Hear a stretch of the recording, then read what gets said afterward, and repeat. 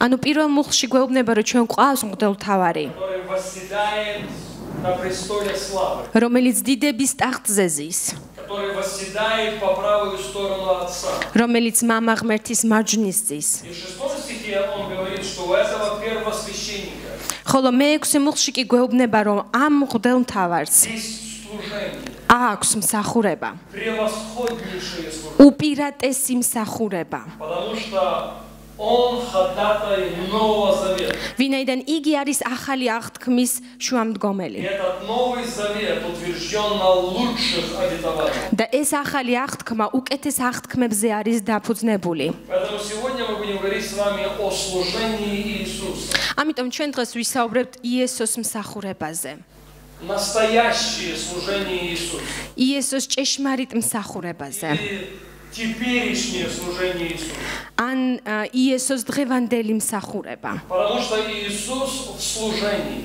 ვინაიდან იესო მსახურებაშია. Это не служение частичного времени. ეს არ არის დროებითი მსახურება. Он в служении полное время.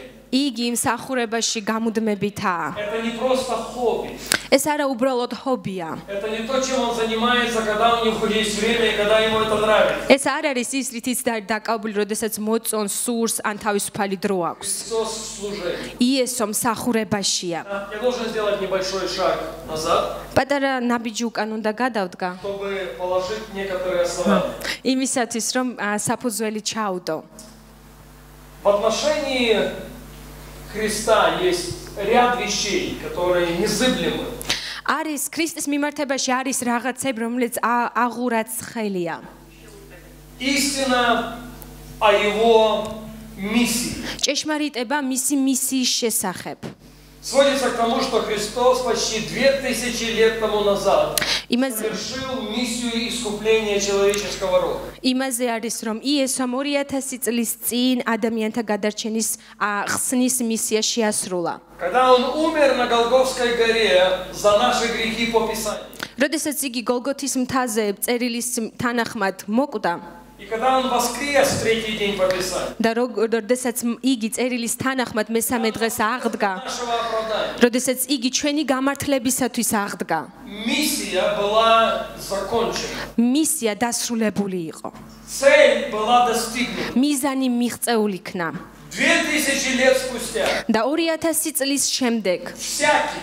ყოველი Не имеет значения, молодой или старый. ადამიანი მნიშვნელობა არ აქვს ახალგაზრდა, მოხუცი, ღარიბი თუ მდიდარი. Белого у него цвета кожи или черного у него цвета. თეთრი კანი აქვს თუ მუქი ფერის კანი. Образованный или необразованный. განათლებული თუ გაუნათლებელი, ყოველი. Кто призовет имя Господне? ვინც მოუხმობს უფლის სახელს, გადარჩება. Миссия Иисуса Христа на Голгофской горе была совершена. იესო ქრისტეს მისია გოლგოთის მთაზე აღსრულდა. Это законченный продукт. ეს დასრულებული პროდუქტია. Христос не воскрес третий день, сожалея, я мог бы сделать что-то еще. იესო მესამე დღეს არ აღდგა სინანულით, რომ მე კიდევ რაღაცის გაკეთება შემეძლო. Когда он воскрес третий день, როდესაც იგი მესამე დღეს აღდგა, он сделал все, что он мог сделать. მან გააკეთა ყველაფერი ისი გაკეთებაც შეეძლო. Нет ничего, абсолютно ничего, ноль. არაფერი აღარ არის დარჩენილი, ნულია. Что можно было бы добавить к тому, что Христом уже было совершено. იმის არის დამატება შეგვიძლია იმისთვის, რაც იესომ უკვე გააკეთა. В Евангелиях нет поправок. სახარებაში არ არის შესწორებაში. Я не знаю, как в Евангелии на грузинском, არ ვიცი ქართულ ენაზე როგორაა, или на русском, и в Евангелии на армянском. მაგრამ რუსულში და სომხურ სახარებაში Поправок не существует. არ არსებობს შესწორებები. Представьте себе, к примеру, 27 глава Евангелия Матфея или 28. წარმოიდგინეს მათეს სახარების 27 ან 22 თავი.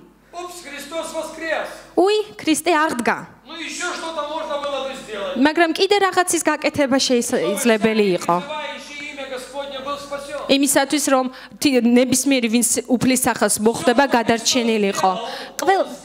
ყველაფერი რაც იესომ ქრისტემ გააკეთა, მან უკვე გააკეთა. Мог совершить, он совершил. ყველაფერი რაც ქრისტეს შეეძლო რომ გააკეთებინა, მან გააკეთა. И к тому, что Христос совершил, совершил, ничего нельзя добавить. და შეუძლებელია რამის დამატება იმაზე, რაც მან უკვე გააკეთა. Если мы рискуем добавить что-то, მაგრამ თუ ჩვენ რისკს ვიღებთ, რომ დავამატოთ რამე, по сути умножаем на 0 его искупительную жертву. ამ შემთხვევაში ჩვენ მის ხსნის სხვერპლს ვანულებთ. Позвольте я подойду к этому со следующей стороны. მოდით სხვაგვარად მიუდგები ამ საკითხს. Если бы миссия Христа не была закончена, თუ ქრისტეს მისია არ იქნებოდა დასრულებული, то он никогда не имел бы морального права მაშინ მას არასოდეს არ ექნებოდა მორალური უფლება, назвать себя победителем. რომ საკუთარი თავისთვის გამარჯვებული ეწოდა. Цитирую по памяти Откровение 3:21, мы не должны открывать. გამოცხადების 3:11-ის თანახმად ჩემ მეხსიერებით გეუბნებით.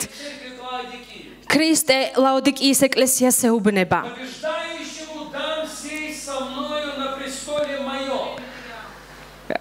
გამარჯვებულს მივცემ საშუალებას ჩემს ტახტზე დაჯდეს. Слушайте внимательно. ყურადღებით მომისმინეთ. Как я победил როგორც მე გავიმარჯვე и сел с отцом на престоле его. და მამასთან ერთად დავჯექი მის ტახტზე. Престол не для всех.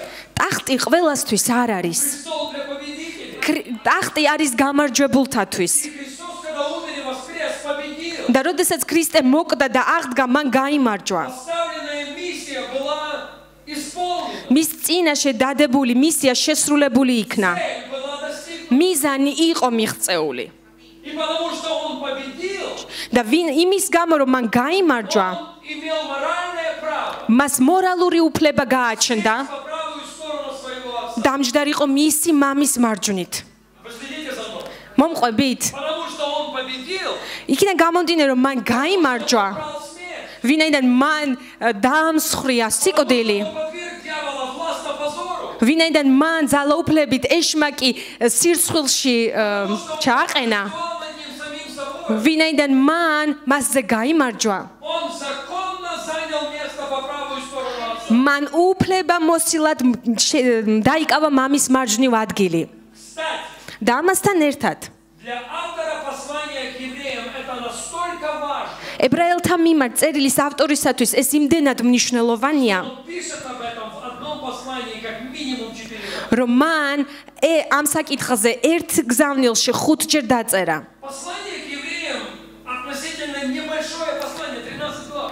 ებრაელთა მიმართ წერილი შედარებით არც თუ ისეთი დიდია, მხოლოდ 13 თავია. И 4 раза და 4-ჯერ он говорит, იგი ამბობს, что Христос რომ ქრისტე занял место по правую сторону отца. რომ ქრისტე მამის მარჯვნით დაიკავა ადგილი. Почему он это делает? და რატომ აკეთებს იგი ამას? Он пытается достучаться до нашего сознания. იმიტომ რომ იგი ცდილობს მიაღწიოს ჩვენი გონებამდე, Лучше до нашего сердца. უკეთესი ჩვენ გულამდე, Что миссия Христа 2000 лет тому назад совершена. რომ 2000 წლის წინ ქრისტეს მისია შესრულებული იქნა. Это законченная работа. და ეს დასრულებული საქმეა. Это законченный проект. ეს დასრულებული პროექტია. Потому что Христос сделал, умирая на горе. იმისათან, რაც იესომ გააკეთა მთაზე, Ничего не можем добавить. როდესაც იგი კვდებოდა, ჩვენ არაფრის შემატება არ შეგვიძლია. Чтобы не быть многословными. და რომ არ იყო ჭარბმეტყველი, მოდით პირველ თავზე გადავიდეთ. Для автора послания к евреям, ებრაელთა მიმართ წერილის ავტორისათვის мое личное мнение, ჩემ პირადი აზრია. думаю, что это был апостол Павел. მე მგონია, რომ ეს იყო პავლე მოციქული. Но говорит автор послания к евреям очень стильно сегодня. მაგრამ დღევანდელ დღეს ძალიან თანამედროვეა, რომ ვთქვათ, ებრაელთა მიმართ წერილის ავტორი და Стильной аудитории და იმისაც რომ ვიყო თანამედროვე სტილი მქონე მოქადაგე, ვიტყვი ებრაელთა მიმართ წერილის ავტორი. Ну, мы знаем с вероятностью примерно 99%, და ჩვენ 99%-ის ვარაუდით ვიცით, რომ ეს წერილი პავლე მოციქულმა დაწერა. поэтому და ამიტომ для него это настолько важно. მისთვის ეს იმდენად მნიშვნელოვანია, Он начинает этим свое послание. რომ იგი თავის წერილს ამით იწყებს. Первая глава. პირველი მუხლი. Евреям 1:1. ებრაელთა პირველის Он პირველი. многократно и многообразно говоривший издревле отцам в пророках. ღმერთი ძველთაგან მრავალ გზის და მრავალ გვარად ელაპარაკებოდა მამებს წინასწარმეტყველებში. Последние дни эти говорил нам Сыне, которого поставил наследником всего, через которого и веки или миры сотворил. ამ უკანასკნელ დღეებში კი გველაპარაკა ძეში, რომელიც დააყენა ყოვლის მემკვიდრედ და მემკვიდრედ ვისი მეშვეობითაც შექმნა საუკუნენი. ყურადღებით მოусმინეთ პირველი სამს. Сияние славы и образ ипостаси его, и держа все словом силы своей, совершив собою очищение грехов наших, воссел одесную престола величия на высоте.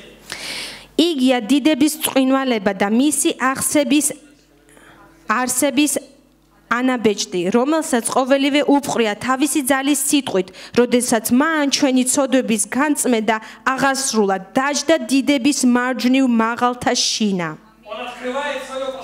იგი ხსნის თავის გზავნილს და თავის მკითხველის მიმართ მიწყვილ წერილის პირველივე სტროფებში ამბობს. ქრისტე, რომელზეც მე ვსაუბრობ, მან თავისით მოახდინა ჩვენი ცოდვების განწმენდა. და თუ თქვენ გაინტერესებს, სად არის იგი ახლა? მე ვამტკიცებ,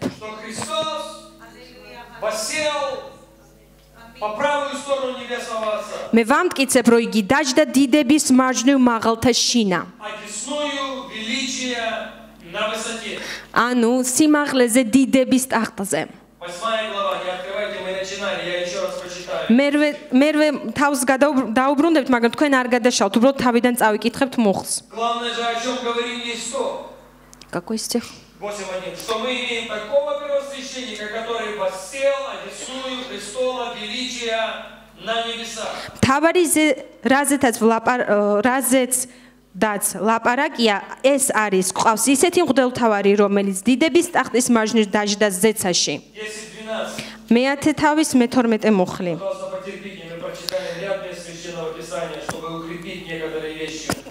გთხოვთ ცოტა მოითმინეთ, იმიტომ რომ წერილის რამოდენიმე მუხლს წავიკითხეთ, რათა სულში გამტკიცდეთ. ებრაელთა 10-ის მე-10 მუხლიდან.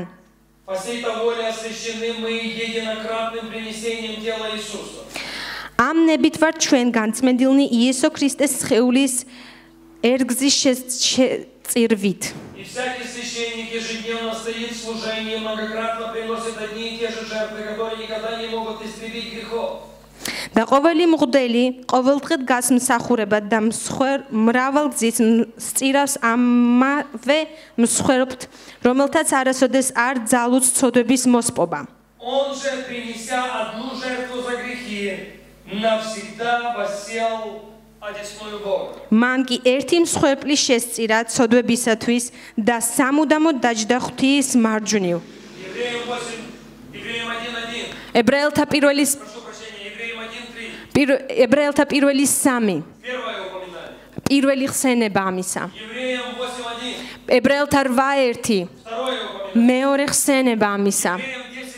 და ებრაელთა 10:12. ამის მესამე ხსენება.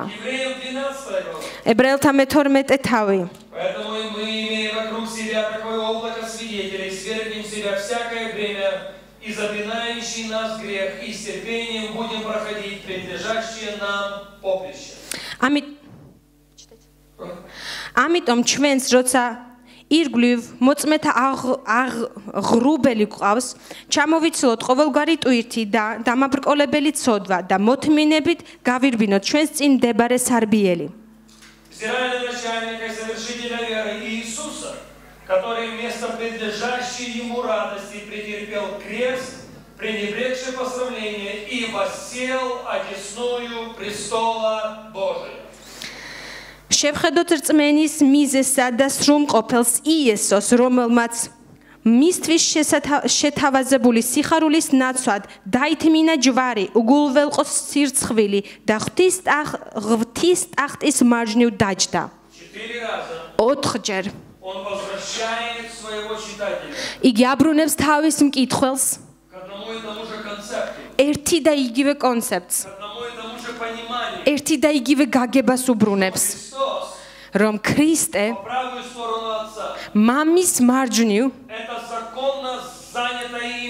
ეს არის მის მიერ კანონიერად დაკავებული ადგილი. Он не дал взятку, чтобы туда попасть. მას ქთამი არ მიუცია იმისათვის, რომ იქ მომხდარიყო. მან ფასი გადაიხადა. თავისი სისხლის ფასი გადაიხადა. და როდესაც სისხლი დაღვრილი იყო, მისია შესრულდა. მიზანი მიღწეული იყო. მან გაიმარჯვა ეშმაკზე.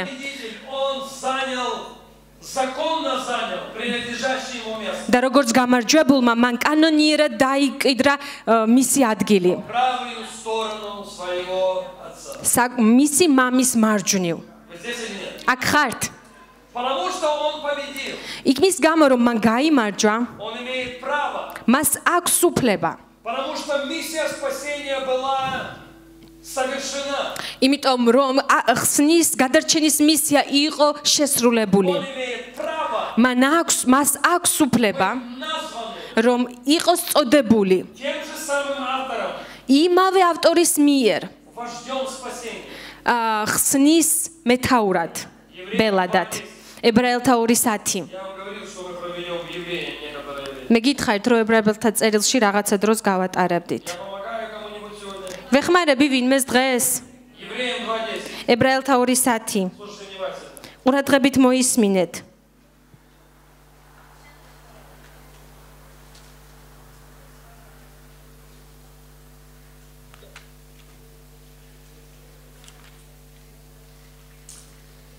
Ибо надлежало, чтобы тот, для которого все, и от которого все, приводящего многих сынов в славу, вождя спасения их, совершил или усовершенствовался через страдания.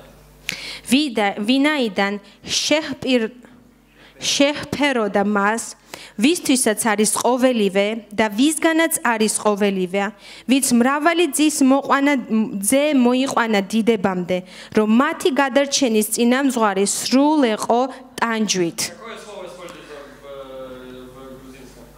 В каком? Капитан спасения, да? Captain of salvation в английском переводе. Почти что. Предводитель. Предводитель спасения.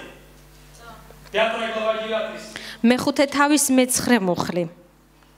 5:9. მეხუთე 9. И совершившись или усовершенствовавшись. Давайте начнем с 8. მოდი მერვე მუხლით დავიწყოთ. Реальный сын, однако страданиями, навык послушания.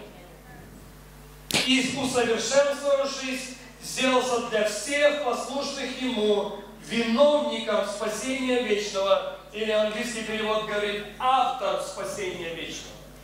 და თუმცა ძე იყო, მან ტანჯვის მეოხებით ისწავლა მორჩილება.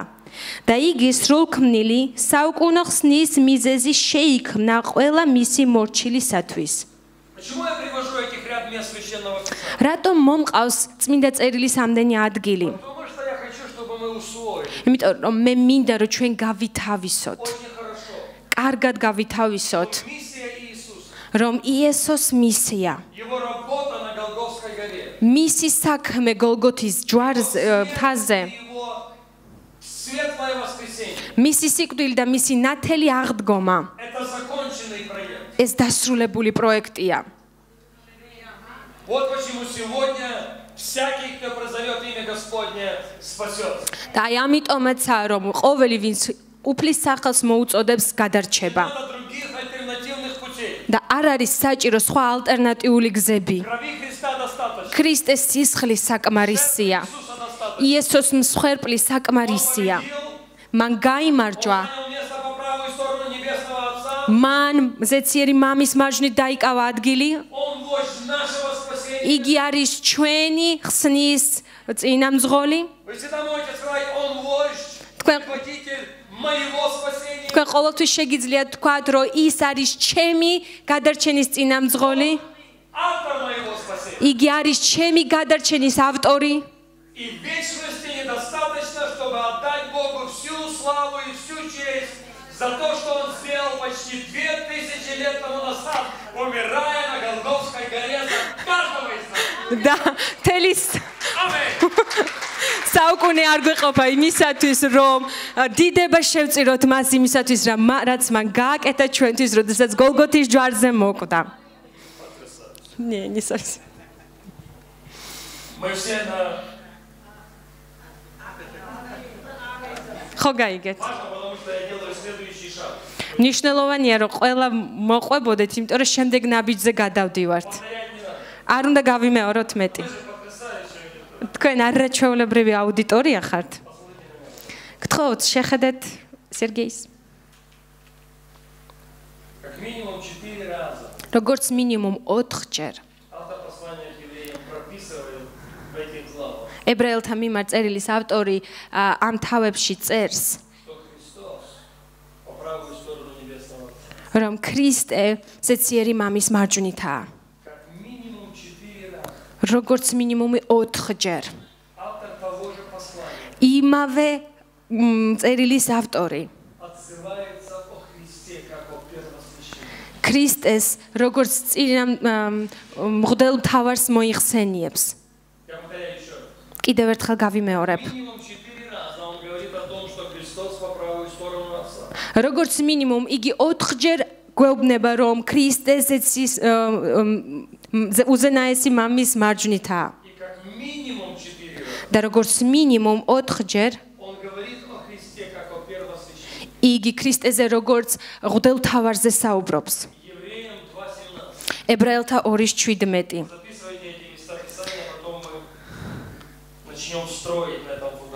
ჩაიწერეთ ეს მუხლები, იმიტომ რომ მე ამაზე როგორც ფუნდამენტზე ავაშენებთ. Посему он должен во всем уподобиться братьям, чтобы быть милостивым и верным первосвященником перед Богом. 2:17. ამიტომ იგი ყველაფერში უნდა დამსგავსებოდა ძმებს, რათა ყოფილიყო მოწყალე და ერთგული მღვდელმთავარი ღვთის წინაშე. 2:17. Первосвященник милостивый и верный. ღვთის წინაშე ხალხის ცოდვების შესაწყნარებლად. ეს არ არის რუსულში, ხო? თქვით ქრისტე წინა მღვდელმთავარი მოწყალე და ერთგული.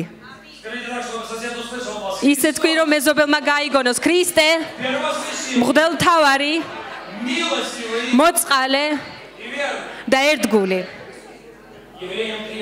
ებრაელთა 3:1. Итак, братья святые, участники в небесном звании, уразумейте посланника и первосвященника исповедания нашего Иисуса Христа. ამიტომ ძმანო, წმინდანო, ზეციური მოწოდების ზიარნო, დაუკვირდით მოციქულსა და ჩვენი აღსარების მღვდელმთავარს იესო ქრისტეს. Он назван не только первосвященником милостивым и верным, იგი არა მხოლოდ მოწყალე და ერთგული მღვდელმთავარად არის მოხსენებული, он назван первосвященником исповедания нашего. არამედ არის ჩვენი აღსარებლობის მღვდელმთავარად წოდებული. 4 глава 14 стих. მეოთხე თავის მე-14 მუხლი. Итак, имея первосвященника великого, прошедшего небеса Иисуса, Сына Божия, будем твердо держаться исповедания нашего. და ახლა როცა ჩვენ გვყავს დიდი მღვდელმთავარი, რომელმაც გაიარა ზეცა, იესო, ღვთის ძემ, მტკიცედ გვეჭიროს აღსარება. Евреям 2:17 первосвященник милостивый и верный. ებრაელთა 2:17 მოწყალე და ერთგული მღვდელმთავარი. Евреям 3:1 первосвященник нашего исповедания. ებრაელთა 3:1 ჩვენი აღსარებლობის მღვდელმთავარი. Евреям 4:14 первосвященник великий, прошедший небеса. ებრაელთა 4:14 დიდებული მღვდელმთავარი, რომელიც გაიარა ზეცა. Евреям 9:11. ებრაელთა 9:11 Евреям 9:11. 9:11 Но Христос, первосвященник будущих благ, придя с большей и совершеннейшей скинию, нерукотворенную, то есть не такого устройства. ხოლო ქრისტე კეთილი მომავლის მღვდელმთავარი მოვიდა დიდი და უფრო სრულყოფილი ხელთუქმნელი კარვით ესე იგი არა ამნაირად შექმნილით. Еще раз Евреям 2:17. კიდევ ერთხელ კიდევ ერთხელ ებრაელთა 2:17 მოწყალე და ერთგული მღვდელმთავარი. 3:1 первосвященник нашего исповедания. 3:1 ჩვენი აღსარებლობის მღვდელმთავარი. Евреям 4:14 первосвященник великий, прошедший небеса. ებრაელთა 4:14 წინა მღვდელმთავარი რომელმაც გაიარა ზეცა. Евреям 9:11 первосвященник будущих благ. ებრაელთა 9:11 მომავლის მღვდელმთავარი, კეთილი მომავლის მღვდელმთავარი.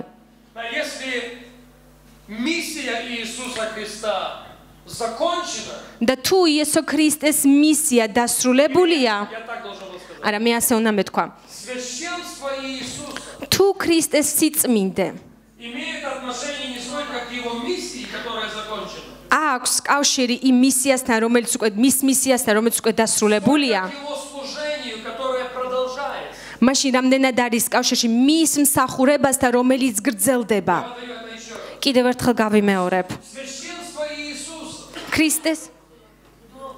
ქრისტეს მღვდლობა имеет отношение не столько к миссии Христа, მღვდლობას იმდენი კავშირი არ აქვს ქრისტეს მისიასთან, к служению Иисуса. რამდენადაც ქრისტეს მსახურებასთან. Это очень важно. ძალიან მნიშვნელოვანია. Священство Иисуса имеет не столько отношение к миссии, которая закончена, ქრისტეს მღვდლობას იმდენი კავშირი არ აქვს მის მისიასთან, რომელიც უკვე დასრულებულია и потому что миссия закончена, და ვინაიდან მისია უკვე დასრულებულია, сел по правую сторону Небесного Отца. მან ზეციერი მამის მარჯვნით დაჯდა И потому что миссия закончена, და რადგან მისია უკვე დასრულებულია, он получил служение превосходнейшее. მან უპირატესი მსახურება მიიღო. Потому что он ходатай Нового Завета. ვინაიდან იგი არის ახალი აღთქმის შუამდგომელი, Жил на лучших обетованиях. რომელიც უკეთეს აღთქმებზეა დაყრდნობილი. Итак, у Христа есть служение. ანუ ქრისტეს აქვს მსახურება. Поэтому мы спрашиваем сегодня, ამიტომ დღეს კითხვას ვსვამთ, чем занимается Христос, восседающий по правую сторону Небесного Отца? რითია დაკავებული იესო ქრისტე, რომელიც ზეციერი მამის მარჯვნით ზის. Я последние полчаса провел, чтобы доказать вам. ბოლო ნახევარი საათი გავატარეთ თქვენთვის დამტკიცებაში. Не доказать вам, пересказать вам. არა, კი არ დაგიმტკიცოთ, არამედ კიდევ ერთხელ წაგიკითხოთ, გითხრათ, Миссия закончена. რომ მისია დასრულებულია, რომ ქრისტემ გაიმარჯვა, Прямая кровь поразил дьявола, თავისი სისხლის დაღვრით დაამარცხა ეშმაკი, побеждая воссел на десную Отца. გამარჯვებით დაჯდა მამის მარჯვნით, Миссия закончена. მისია დასრულებულია И получено служение. და მიღებულია მსახურება. О чем речь? რაზეა В საუბარი? каком служении пребывает Христос? რა მსახურებაში იმყოფება ქრისტე იესო? Выдержите один текст. კიდე გაუძლებთ ებრაელთა წერილიდან. Евреям 7 глава. ებრაელთა მე-7 თავი. Слушайте внимательно, 24 стих. 24 მუხლი და ყურადღებით მოისმინეთ. Сей, как пребывающий вечно, имеет и священство неприходящее. მას კი უკუნისამდე დარჩენით გარდაუვალი მღვდლობა აქვს. Посему и может всегда спасать приходящих через него к Богу, будучи всегда жив, чтобы ходатайствовать за них. ამიტომ ძალუც სრულად გადაარჩინოს ყველა, ვინც მისი შუამდგომლებით შეუახლდება ღმერთს, ვინაიდან ცოცხალია მუდამ რათა უშუამდგომლოს მათ. Миссия Христа закончена. ქრისტეს მისია დასრულებულია. Служение Иисуса продолжается. იესოს მსახურება კი გრძელდება. Сейчас, находясь по правую сторону Небесного Отца, ეხლა, როდესაც ზეციერი მამის მარჯვნით იმყოფება, ходатайствует. ქრისტე შუამდგომლობს. Мы не ошибаемся, когда говорим. ჩვენ არ ვწდებით, როდესაც ვამბობთ. Мы не ошибаемся, когда утверждаем. ჩვენ არ ვწდებით, როდესაც ვამტკიცებთ. Мы не ошибаемся, когда провозглашаем. ჩვენ არ ვწდებით, როდესაც განვაცხადებთ, რომ სწორედ ამ დროს, ამ წუთს, Быть по грузинскому времени. საქართველოს დროით 17 საათზე Христос по правую сторону Отца ქრისტე ზეციერი მამის მარჯვნით ходатайствует. აზის რათა იშუამდგომლოს. Это его служение. ეს არის მისი მსახურება. Это его хобби. ეს არ არის მისი ხობი, То, чем он занимается, когда у него есть настроение. ეს არ არის ის, რითიც დაკავებული როცა ხასიათზეა, ეს მისი მსახურებაა. ვიცით, რომ ზეცაში დრო არ არის, მაგრამ მიწიერი ენით რომ საუბრობთ, ქრისტე შუამდგომლის მსახურებაში 24 საათია. ვინმე მტაში დაუკარეთ მას.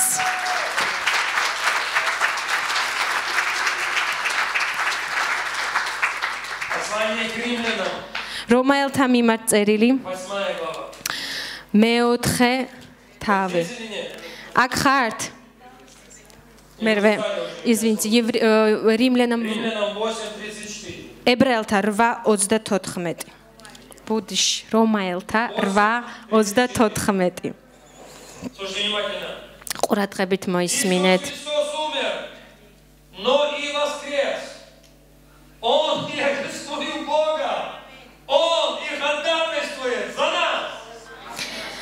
ქრისტე იესო, რომელიც მოკვდა და მეტიც, რომელიც აღდამკვდრეთით ღვთის მარჯვნით არის და ის შუამდგომლობს ჩვენთვის.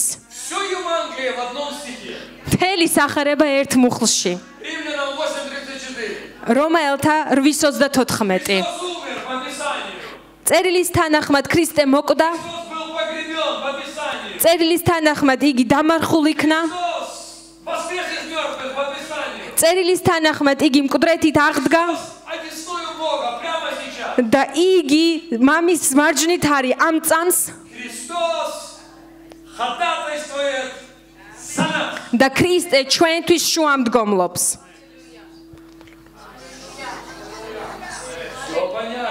ყველაფერი გასაგებია?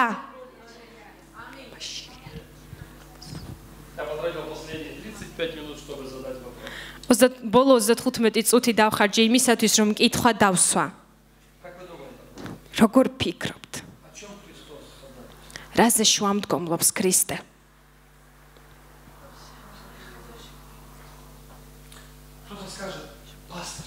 ვიღაცა იტყვის მწყემსო,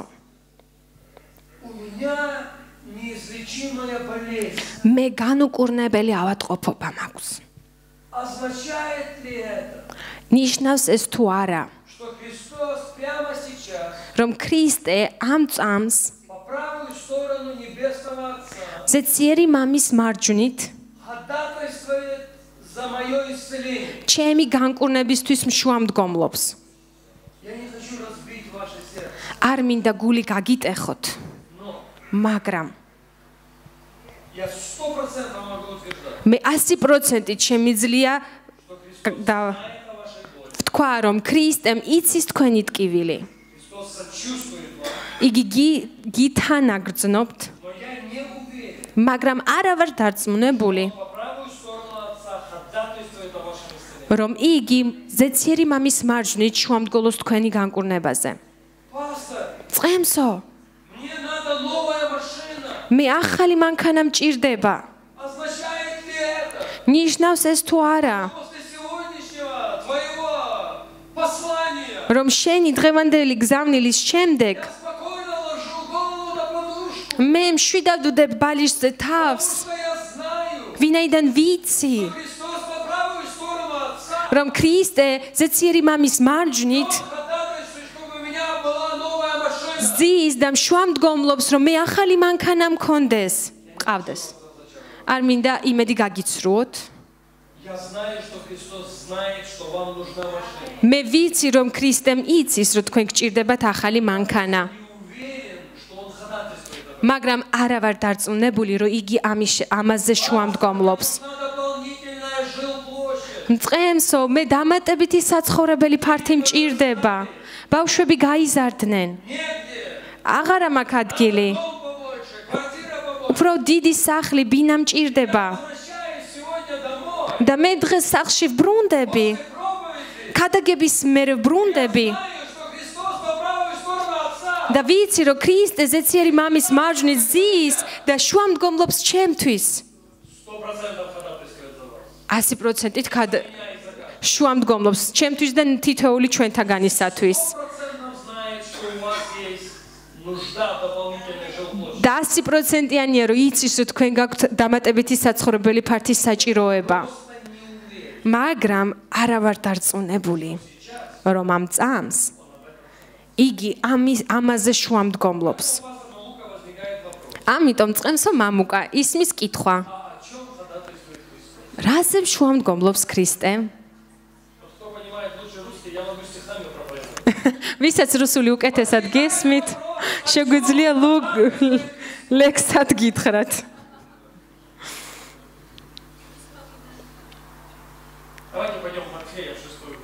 მოდი მათეს სახარების მე-6.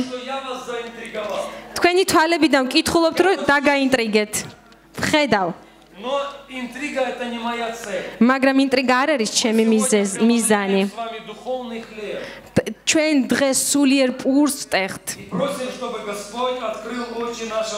და ვითხოვთ, რომ უფალმა გახსნას ჩვენი გულის თვალები, რომ ჩვენთვის რაღაცეები შევიმეცნოთ. მათეს მე-6 თავი. ვინ ლაპარაკობს აქ? 5, 6, 7. მე-5, მე-6, მე-7 თავი არის ქრისტეს, არ ვიცი ნაგორნე. ქადაგება მთაზე. ინგლისურ თარგმანში ეს თავები სულ წითლადაა დაბეჭდილი, წითელი ასოებითაა ქრისტეს სიტყვები გამოყოფილი. Какой стих? Я мысли не читаю пока. მე-6 თავის მე-5 მუხლი. Когда молишься, не будь как лицемеры, которые любят в синагогах и на углах улиц, останавливаясь молиться, чтобы показаться перед людьми. Истинно говорю вам, они уже получают награду свою. როცა ლოცულობ, ნუ იქნებით როგორც თვალმაგცნი, რომლებსაც უყვართ სინაგოგებსა და ქუჩის კუთხეებში დგომა და ლოცვა, რათა ხალხს თავი მოაჩვენონ. ჭეშმარიტად გეუბნებით თქვენ, მათ უკვე მიიღეს თავიანთი საზღაური. Ты же когда молится, войди в комнату твою и затвори дверь, помолись Отцу, который в тайне, и Отец твой видящий тайное воздаст тебе явно. შენ კი როცა ლოცულობ, შედი შენს ოთახში, ჩაიკეტე кარი და ილოცე დაფარულში მყოფი შენი მამისადმი და შენი мама, რომელიც დაფარულში ხედავს, მოგიზღავს შენ. 7 стих, а молясь, не говорите лишнего, как язычники, ибо они думают, что в многословии своем будут услышаны. ხოლო ლოცვის დროს ნუ ილაპარაკებთ ზედმეტ წარმართებივით, ვინაიდან მათ გონიათ, რომ თავიანთი მრავალ სიტყვაობის გამო შესმენილ იქნებიან. Не уподобляйтесь им. ნუ მიბაძავთ მათ. Слушайте внимательно. ყურადღებით მოусმინეთ. Ибо знает Отец ваш, ვინაიდან თქვენმა მამამ იცის, в чем вы имеете нужду. რა გიჭირთ თქვენ, ანუ რა გჭირდებათ. Интересно, что здесь Христос проводит разницу. საინტერესოა, რომ აქ ქრისტე სხვაობას გვაჩვენებს. Он говорит, есть язычники, იგი ამბობს, რომ არიან უსჯულოები, которые молятся. რომლებიც ლოცულობენ. Это очень многословные молитвы. და ეს ძალიან მეტყველი ლოცვები არის. В переводе используется Браво, слово ситку. повторение, как мантра. ინგლისურ თარგმანში როგორც მანტრა გამეორება, ერთი და იგივე ფრაზა. Христос говорит, не молитесь, как язычники. ქრისტე ამბობს, როგორც უსჯულოები ნუ ილოცებთ წარმართები. Что они в многословии будут услышаны. მათ გონიათ, რომ თავეთი მრავალი სიტყვის გამო შესმენილ იქნებიან, მაგრამ ქრისტე ამტკიცებს, რომ ძალა მრავალ სიტყვერებაში არ არის. Не молитесь, как фарисеи. იგი ამბობს, ფარისევლებივით ნუ лоцულობთ. Потому что они желают показаться молящимися перед людьми. ვინაიდან მათ სურთ ადამიანების წინ მოაჩვენონ თავი როგორც მლოცველები. Являйтесь с такой школой молитв. ასეთი ლოცვის სკოლას ნუ გაუიგივებთ საკუთარ თავს. Говорю вам, что они уже получают награду. მე გეუბნებით, რომ ისინი უკვე ღებულობენ თავიანთ საზღაურს. Ваша молитва, наша молитва должна быть другой. თქვენი ლოცვა, ჩვენი ლოცვა სხვანაირი უნდა იყოს. Когда зайдешь в комнату, затвори дверь за собой. როდესაც შენს ოთახში შეხვალ, კარი მიიხურე. Помолись Отцу, который в тайне, и Отец, видящий тайное, явно воздаст тебе. და ილოცე დაფარული მამისადმი და იგი დაფარულში დაგინახავს და მოგიზღავს. Посмотрите еще раз внимательно на 8 стих. მერვე მუხს კიდევ ერთხელ შეხედეთ. Ибо знает Отец ваш, ვინაიდან თქვენმა მამამ იცის, в чем вы имеете нужду. რა გიჭირთ თქვენ, ანუ რისი საჭიროებაც გაქვთ. Смотрите на меня очень внимательно, мы сделаем перерыв. ყურადღებით შეხედეთ სერგეის და შემდეგ შესვენებას გავაკეთებთ. Очень часто ძალიან ხშირად мы свои желания ჩვენი სურვილები представляем Богу как нужду. სურვილებს ღმერთს როგორც საჭიროებას ისე ვაჩვენებთ. Но желание и нужда это не одно и то же. მაგრამ სურვილები და საჭიროება ერთი და იგივე არ არის. Очень часто то, в чем мы действительно нуждаемся, мы этого не хотим. ძალიან ხშირად ის რაც ჩვენ გვჭირდება, ჩვენ არ გვინდა. И чаще, чем реже, то, что мы хотим, და უფრო в этом в самом деле не нуждаемся. და უფრო მეტად ჩვენ ის რაც ჩვენ გვინდა, იმის საჭიროება არ გვაქვს. Отец наш და ჩვენი мама знает, в чем мы нуждаемся. ჩვენმა мамამ იცის რისი საჭიროებაც გვაქვს. Знает, что нам на самом деле надо. ჩვენმა мамამ იცის თუ რა გვჭირდება ჩვენ სინამდვილეში. Он знает, в чем мы действительно нуждаемся. მან იცის ჭეშმარიტად რა გვჭირდება. И то, в чем мы или о том, в чем мы действительно нуждаемся. და იმის შესახებ რაც ჩვენ ნამდვილად გვჭირდება. Христос сегодня ходатайствует. ქრისტე ამაზე შუამდგომლობს. Вы уловили мою мысль? დაიჭირეთ აზრი. Не все, что мы хотим, არა ყველაფერი ის რაც ჩვენ გვინდა არის ჩვენი საჭიროება. очень часто мы наши хотения представляем Богу как нужду. ძალიან ხშირად ჩვენ სურვილებს ღმერთის წინაშე როგორც საჭიროებას წარვადგენთ. Но не все из того, что мы хотим, мы в этом действительно нуждаемся. მაგრამ არა ყველაფერი ის რაც ჩვენ გსურს არის ჩვენი საჭიროება. То, в чем мы действительно нуждаемся, мы далеко не всегда хотим. და ის რაც ჩვენ ჭეშმარიტად გვჭირდება, არა ყოველთვის გვინდა. Отец наш знает, в чем наша настоящая нужда. ჩვენმა მამამ იცის თუ რაშია ჩვენი ნამდვილი საჭიროება. О том, в чем мы нуждаемся, და ის რაც ჩვენ ნამდვილად გვჭირდება, Христос прямо сейчас ამაზე ქრისტე ამ წუთას ходатайствует. შუამდგომლობს.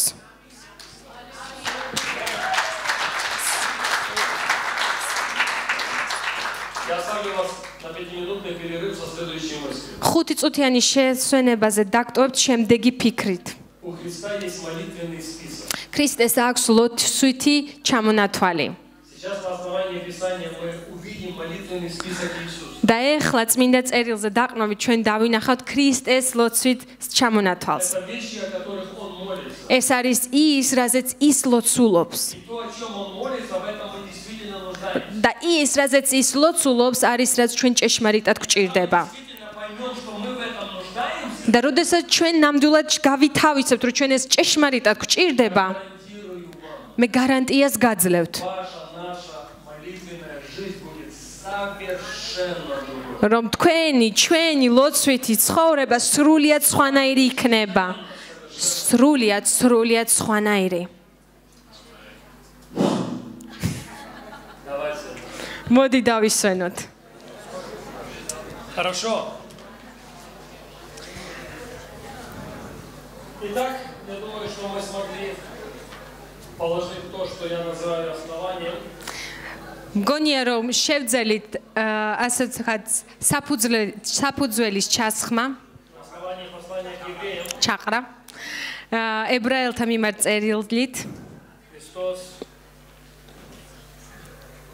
является вождем спасения, автором спасения. წერილის თანახმად ქრისტე არის გადარჩენის ავტორი Это заработанный им титул. და ეს არის მის მიერ მოპოვებული ტიტული Титул — это его сущность. და უფრო მეტიც ეს არის მისი არსი. Он спаситель всех человек. იგი არის ყველა ადამიანთა მხსნელი. Говорили с вами о том, что автор послания к евреям 4 раза прописывает. ჩვენ ვისაუბრეთ იმაზე, რომ ებრაელთა მიმართ წერილის ავტორი 4-ჯერ წერს, Христос по правую сторону Отца как победитель. რომ ქრისტე ზეციერი მამის მარჯვნით, როგორც გამარჯვებულია, Он сел по правую сторону Отца, потому что миссия закончена. იგი ზეციერი мамის მარჯვნით დაჯდა, ვინაიდან მისია დასრულებულია. Поставленная цель достигнута. დასმული მიზანი იყო მიღწეული. Кто призовет имя Господне, спасется. ყოველი ვინც მოუწოდოს უფლის სახელს გადარჩება. В то время, когда миссия закончена, მაშინ, როდესაც მისია დასრულებულია, его служение продолжается. მისი მსახურება გრძელდება. Более того, как результат своей победы на Голгофской горе, და უფრო მეტიც როგორც გოლგოთაზე მოპოვებული გამარჯვების შედეგი он получил превосходнейшее служение. მან უპირატესი მსახურება მიიღო. Английский перевод использует выражение more excellent ministry.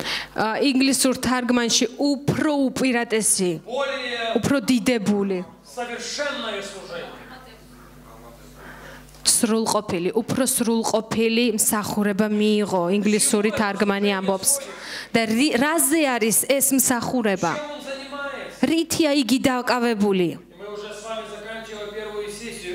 და პირველი სესიის დასასრულს Говорили о том, что Христос по правую сторону Небесного Отца ходатайствует за нас. ჩვენ თქვით, რომ ქრისტე ზეციერი მამის მარჯვნით შუამდგომლობს По ჩვენთვის. сути, все Евангелие можно сокрыть в одном стихе, Римлянам 8:34. რომელთა 8:34-ით შეგვიძლია მთელი სახარება Христос ვქვათ. умер, Христос воскрес, ქრისტე მოკვდა, ქრისტე აღდგა, Христос одесную Бога, ქრისტე ღმერთის მარჯვნითა, ходатайствует за нас. ქრისტე შუამდგომლობს ჩვენთვის. Поэтому возникает вопрос, და ამიტომ იბადება კითხვა: о чем ходатайствует Христос? რაზე შუამდგომლობს ქრისტე? Я не с тем, чтобы унизить кого-то или разбить чаяние в сердце кого-то. ამას არა იმისთვის რომ რაღაცა დავამცირო ან გული გაუტეხო. Он знает о наших нуждах, ვამბობ, მან იცის ყველა ჩვენი საჭიროება. знает о наших недостатках. მან იცის ჩვენი არასრულყოფილება. Молится он о том, მაგრამ ის იმაზე ლოცულობს, в чем мы действительно нуждаемся. რისი საჭიროება ჩვენ ჭეშმარიტად გვაქვს. И мы начнем говорить о том, о чем Христос ходатайствует. და ჩვენ დავიწყებთ საუბარს იმაზე, თუ რაზე შუამდგომლობს ქრისტე. И я преследую одну цель, და მე ერთი მიზანი მაქვს, чтобы дать вызов себе, რომ საკუთარ თავს გამოწვევა გაუკეთო და თითოეულ თქვენთაგანს გაუკეთო გამოწვევა, чтобы от сегодняшнего дня, რომ დღეიდან დაწყებული у нас 6 ივნია და დღეს 6 ივნისია мы внесли серьезнейшие поправки. და დღეიდან ჩვენ სერიოზული შესწორებების შევიტანოთ ჩვენს ლოცვით ცხოვრებაში Я гарантирую вам, და გარანტიას გაძლევთ. это не только улучшит качество ваших молитв, ეს არა მხოლოდ თქვენი ლოცვების ხარისხს გაუმჯობესებს, эффективность будет совершенно другой. მათი ეფექტურობა სრულიად სხვანაირი იქნება. В чем же ходатайствует Христос, მაშასე რაზე შუამდგომლობს ქრისტე? восседая одесную своего небесного Отца? როდესაც თავისი ზეციერი მამის მარჯვნით ზის. Евангелие Иоанна, 17 глава. იოანეს სახარების 17 და Евангелие Иоанна, 17 глава. იოანეს სახარების მე-17 თავი. Мне не сильно нравится говорить об этом, но არც თუ ისე ძალიან момწონს ამაზე საუბარი, მაგრამ я потомственный христианин. მე ვარ შთამომავლობით ქრისტიანი. Мои бабушка с дедушкой как с одной, так и с другой стороны. ჩემი ბებიები და ბაბუები ორივე მხრიდან Пришли в веру, когда евангельское движение ворвалось на их территорию.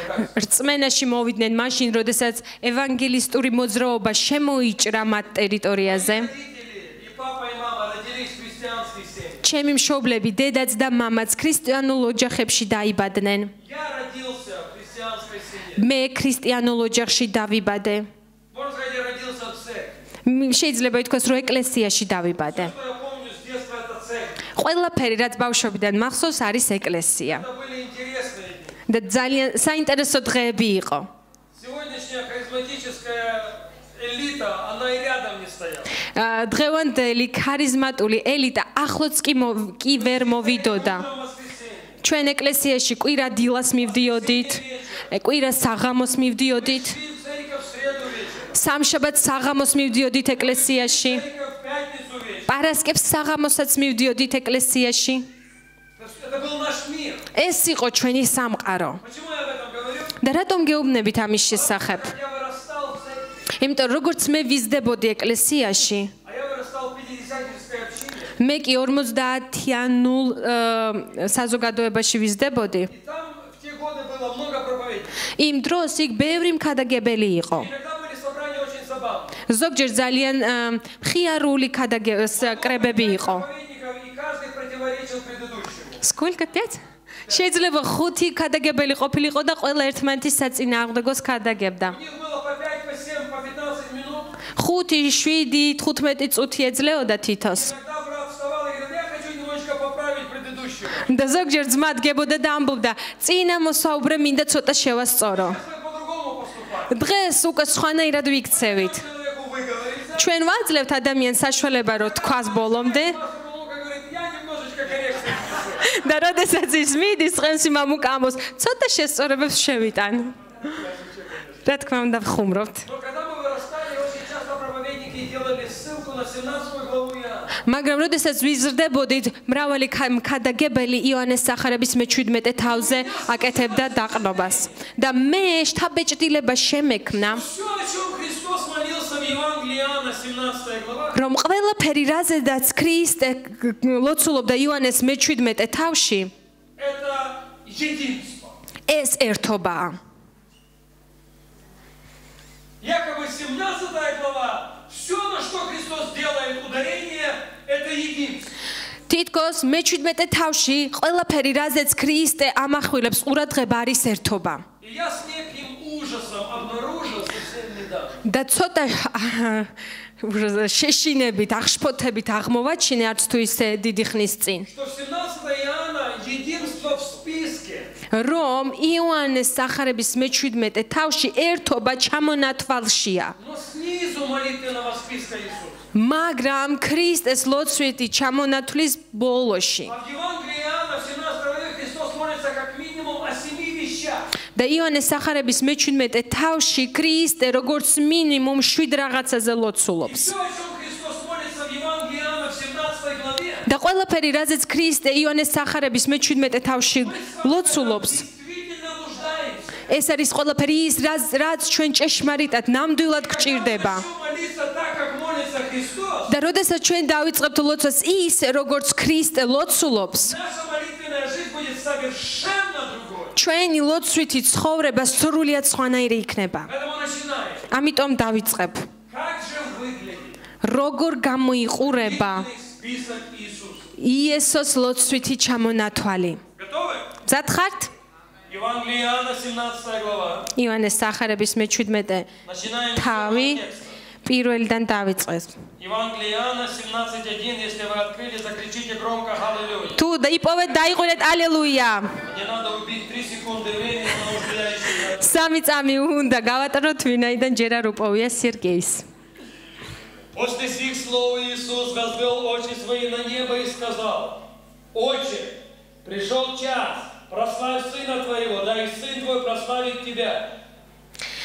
ეს ილაპარაკა იესომ და ცას მიაპყრო თვალები და თქვა: მამაო, დადგა ჟამი, განადიდო შენი ძე, რათა ძემ განგადიდოს შენ. У никого не должно быть сомнения в том, что Христос начинает молиться. არავის არ უნდა ებადებოდეს ეჭვი, რომ ქრისტე აქ ლოცვას იწყებს. Да или нет? ასია თუ არა? Стих номер 2. მეორე მუხლი. Так как Ты дал Ему власть над всякой плотью, да всему, что Ты дал Ему, даст Он жизнь вечную. რადგან მიეცი მას ხელმწიფება ყველა ხორციელზე, რათა ყველას, ვინც მას ჩააბარე, საუკუნო სიცოცხლე მისცეს. Сия же есть жизнь вечная, да знают Тебя, единого, истинного Бога и посланного Тобой Иисуса Христа. ესაა საუკუნო სიცოცხლე, რომ გიცნობდნენ შენ, ერთ ჭეშმარიტ ღმერთს და მას, ვინც მოავლინე იესო ქრისტეს. Его начинает Христос свою молитву. რითი იწყებს ქრისტე თავის ლოცვას? Чтобы я, რომ მე, чтобы вы, რომ თქვენ, чтобы все мы вместе რომ ჩვენ ყველამ ერთად познали единого, истинного Бога, შევიცნოთ ერთი ჭეშმარიტი ღმერთი посланного им Иисуса Христа. და მის მიერ გამოგზავნილი იესო ქრისტე. Не с позиции какого-то осуждения. არა განკიცხვის რაღაცა პოზიციიდან Вас поднимать руки. მე არც გთხოვთ რომ ხელი აწიოთ, Но будучи предельно честными მაგრამ გთხოვთ у себе. საკუთარ თავთან მაქსიმალურად გულახდილები იყავით Последний раз და დაიფიქრდით ბოლოს როდის იყო, мы зашли в свою тайную комнату, რომ ჩვენ შევედით ჩვენ ფარულ ოთახში, закрыли за собой дверь ჩვენს უკან დავხურეთ კარი и просили о том, და ვთხოვდით იმას, чтобы нам познать единого истинного Бога. რომ ჩვენ შევიცნოთ ერთიანი ჭეშმარიტი ღმერთი და უფალი იესო ქრისტე. Мы же забегаем в нашу молитвенную комнату. ჩვენ ხშირად უფრო შევრბივართ ჩვენ ლოცვილ ოთახში Что нам надо жилплощадь. და ვსაუბრობთ იმაზე, რომ გჭირდება საცხოვრებელი ფართი. Чтобы Господь спал с сумасшедшего соседа на лестничной площадке. Что сделал? Რომ ღმერთმა გადაარჩინოს მეზობელი, აი შეურაცხადი მეზობელი. Чтобы Господь тещу исцелил. რომ ღმერთმა განკურნოს სიდედრი. Чтобы деньги необходимые пришли. რომ საჭირო ფული მოვიდეს. Христос начинает свою молитву. ქრისტე კი თავის ლოცვას იწყებს И во главе угла. და კუთხის თავში Да познают Тебя, единого истинного Бога. ამბობს და ეს შეგიცნოს შენ ერთიანი ჭეშმარიტი ღმერთი Посланного Тобою Иисуса Христа. და შენს მიერ გამოგზავნილი იესო ქრისტე.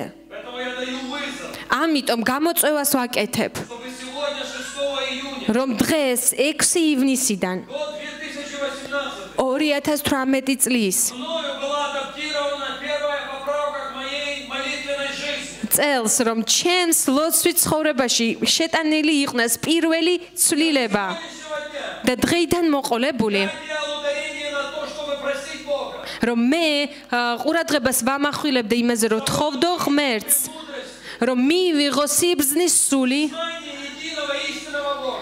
ერთიანი ჭეშმარიტი ღმერთის ცოდნა Посланного во имя Иисуса Христа. და მის მიერ გამოგზავნილი იესო ქრისტესი. Не знаю когда, მეგობრებო, მე არ ვიცი როდის, не знаю на каком этапе, მე არ ვიცი რომელ ეტაპზე, я не знаю при каких обстоятельствах. მე არ ვიცი რა ვითარებებში, Я знаю, მაგრამ მე ვიცი, что у апостола Павла რომ პავლე მოციქულს был очень серьезный поворотный момент в его жизни. თავის ცხოვრებაში ძალიან სერიოზული გარდატეხის მომენტი ჰქონდა. Что-то не работает в моих молитвах. როდესაც მან თქვა, ჩემს ლოცვებში რაღაც არ მუშაობს. Что-то изменить в моей молитвенной практике. ჩემს ლოცვით პრაქტიკაში რაღაცა უნდა გავასწორო. Внести поправки в мой молитвенный стиль. ჩემს ლოცვით ჩამონათვალში შესწორებები უნდა შევიტანო. Мне надо начать молиться так, как молится Иисус. იქნებ მე უნდა დავიწყო ლოცვა ისე, როგორც იესო ლოცულობს. Вопрос. კითხვა. На засыпку. ჩასაჭრელი.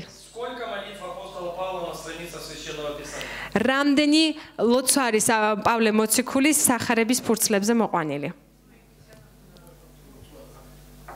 Я думал 3. მე მეგონა რომ 3. Я думал 3. მე მეგონა. Мне сказали, что 9. მე მითხრეს რომ 9. Поэтому я и не знаю. ამიტომ არ ვიცი. Думал, что я знаю. მე მეგონა რომ ვიცოდი, რომ 3 იყო. მე არა მითხრეს 9. Поэтому я не знаю. ამიტომ არ ვიცი. Но о некоторых молитвах апостола Павла мы с вами знаем. მაგრამ პავლე მოციქულის რაღაც რომელი ზოგი ლოცვა ჩვენ ვიცით. И не интересно ли და ნუ თუ არ არის საინტერესო, молитвы апостола Павла, о которых мы знаем и которые оставлены для нас на страницах Священного Писания? რომ პავლე მოციქულის იმ ლოცვებიდან, რომელიც ჩვენ ვიცით და რომელიც ჩვენთვის არის დატოვებული სახარების ფურცლებზე, Как вы думаете, о чем он молится? როგორ ფიქრობთ, რაზე ლოცულობს იქ? Ефесянам 1 глава. ეფესელთა პირველი. Ефесянам 1 глава. ეფესელთა პირველი. Я помогаю кому-то сегодня? ვინმეს ვეხმარებით? Да или нет? კი თუ არა? Еще чуть-чуть, и я вас отпущу и будете кушать. სულ ცოტაც გაგდა გაგიშვებთ და შეჭამთ. Голос очень неубедительный. თორე ძალიან ესეთი სუსტი ხმა გაქვთ. 1 глава. ეფესელთა პირველი თავი. Смотрите внимательно. ყურადღებით იყავით. Посему и я, 15 стих. მე-15 მუხლიდან. Посему и я, услышав о вашей вере во Христа Иисуса и о любви ко всем святым, ამიტომ მეც როცა მოვისმინე თქვენი რწმენა უფალ იესოში და თქვენი სიყვარული ყველა წმინდას მიმართ.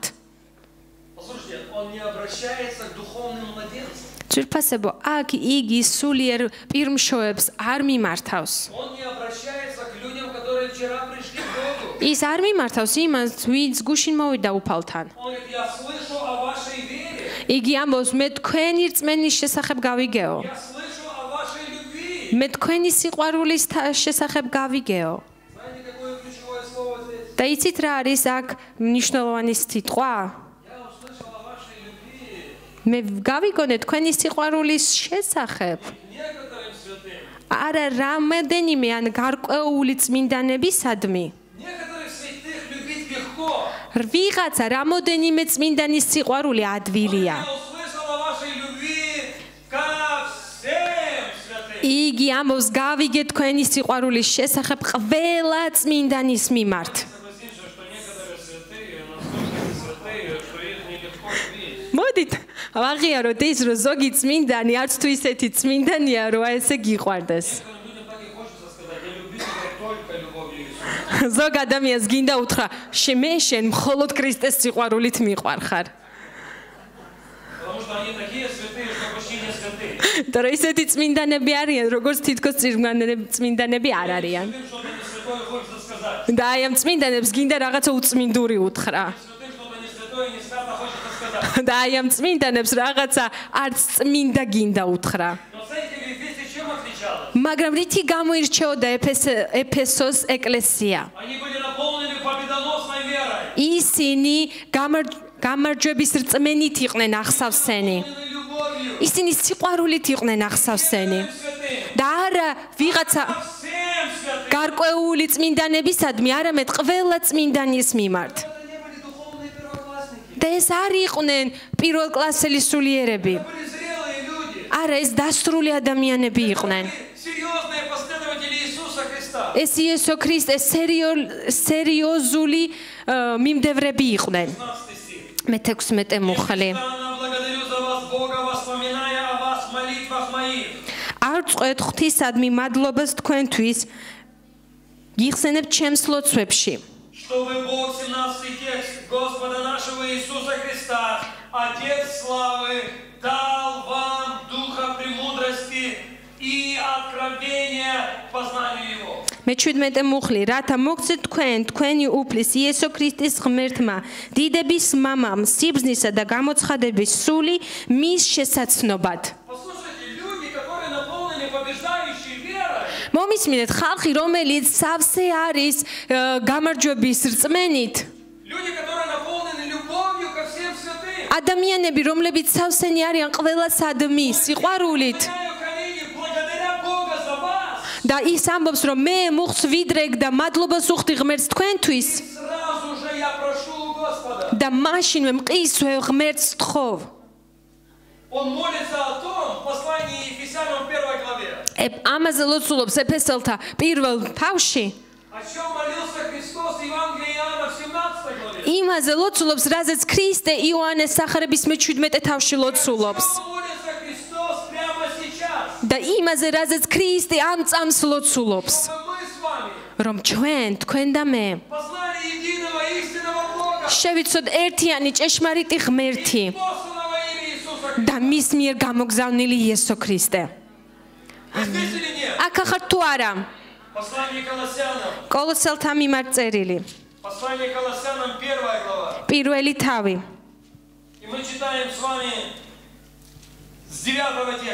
და მე-9 მუხლიდან ვკითხულობთ.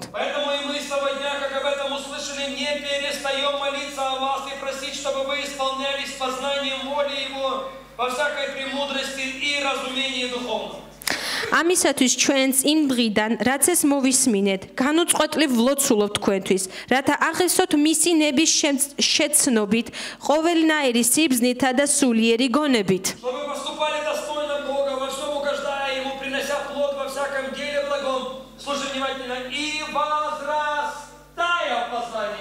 რათა მოიქცეთ უფლის ღირსად და ყველაფერში აამოთ მას ყოველ კეთილ საქმეში ნაყოფის გამოღებით და ღვთის შეცნობაში ზრდით.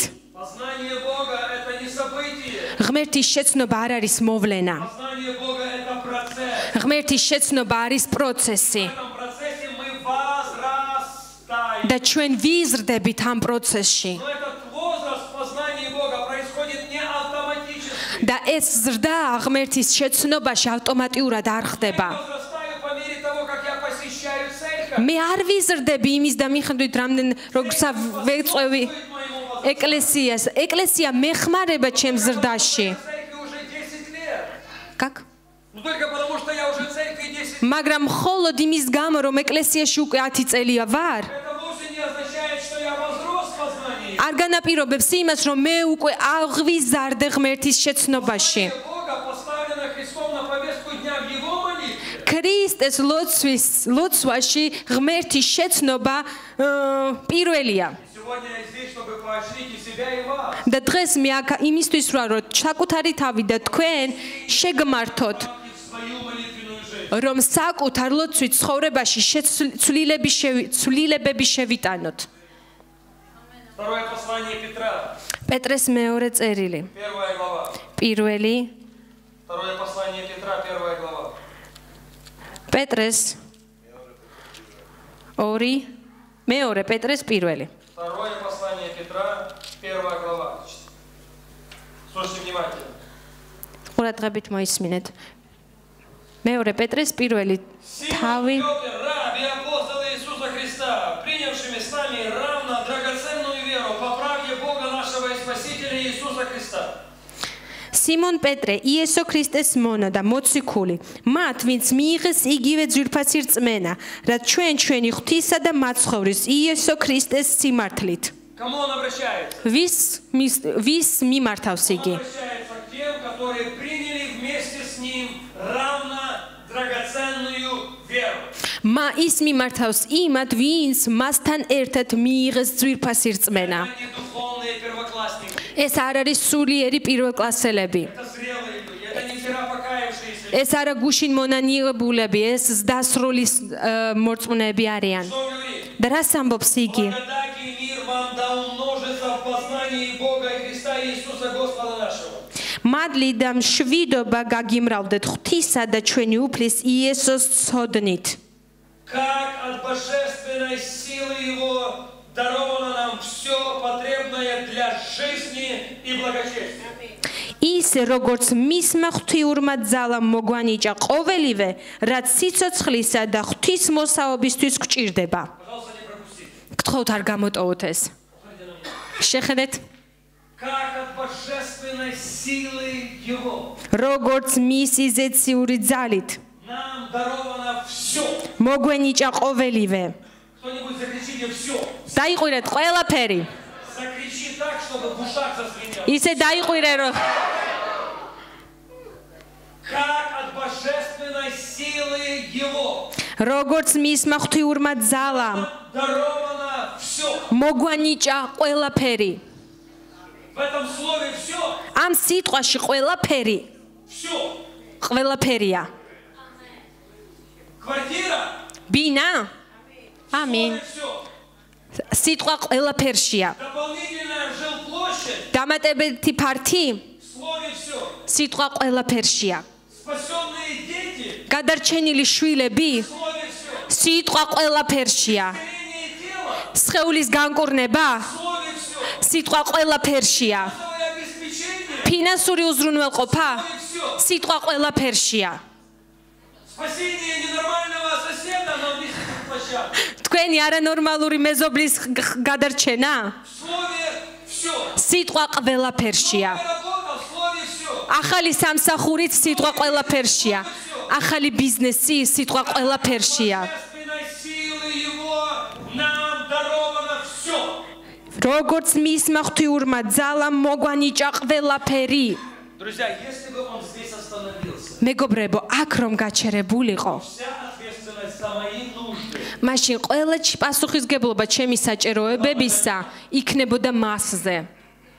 если бы апостол Петр здесь остановился, თუ პავლე მოციქული აქ გაჩერდებოდა, означало бы, ეს იმას ნიშნავდა, что мы имеем полное право закрыть собрание прямо сейчас, რომ ჩვენ გვექნებოდა სრული უფლება კრება დაგვეხურა ახლავე танцевать до следующей автобусной остановки, და მომავალ გაჩერებამდე გვეცეკვა, потому что нам даровано все потребное для жизни и благочестия. ვინაიდან ღვთის მოსაობისთვის და სიცოცხლისთვის ყველაფერი გვაქვს მოცემული. Но так как он поставил запятую, მაგრამ ვინაიდან აქ მძიმე დასვა პეტრემ, пару минут задержим. ჩვენ აქ კიდე რამოდენიმე წუთით შევჩერდებით. И он говорит, და ის ამბობს, как от божественной силы Его როგორც მისი нам даровано все потребное для жизни и благочестия. როგორც მისმა ღვთიურმა ძალამ მოგვანიშა ყოველივე Запятая. მძიმე. Вот он ключ, который откроет двери, за которой все. და აგერაა გასაღები, რომელიც გააღებს კარს, რომლის უკან არის ყველაფერი. Все потребное для жизни, для благочестия. ყველაფერი მოგვენიჭა, რაც გჭირდება სიცოცხლისთვის და ღვთისმოსაობისთვის. Откроет дверь, за которой все. და აგერაა გასაღები, რომელიც გაგვიღებს კარს, ყველაფერი, რომლის უკანაც ჩემი განკურნება, უზრუნველყოფა, ჩემი ოჯახური კეთილდღეობა, ჩემი გადარჩენილი შვილები არიან. დიდება ღმერთ, ჩემი გადარჩენილი სიდედრი. აგერაა გასაღები. Как божественной силы его даровано нам все потребное для жизни и благочестия. როგორც მისმა ღვთიურმა ძალა მოგვანიჭა ყოველივე, რაც სიცოცხლისა და ღვთისმოსაობისთვის გჭირდება. რისი მეშვეობითო? მისი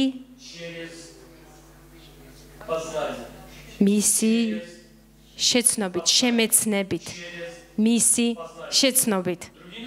სხვა სიტყვებით რომ ვთქვათ, ჩემი ყველაფერი პირდაპირ არის დაკავშირებული, პირდაპირ პროპორციულად არის დაკავშირებული ჩემი შემეცნების დონესთან.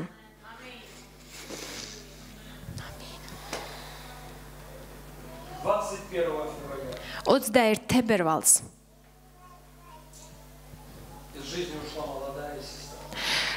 ამ ცხოვრებიდან ახალგაზრდა დაწავიდა.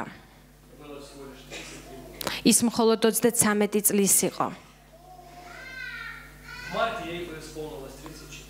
მარტში იგი 34 წლის გახდებოდა.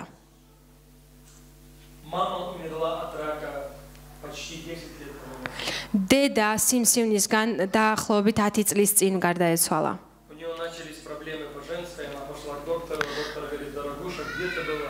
მას ქალური პრობლემები დაეწყო, მივიდა ექიმთან და ექიმმა უთხრა, ძვირფასო, აქამდე სად იყავი?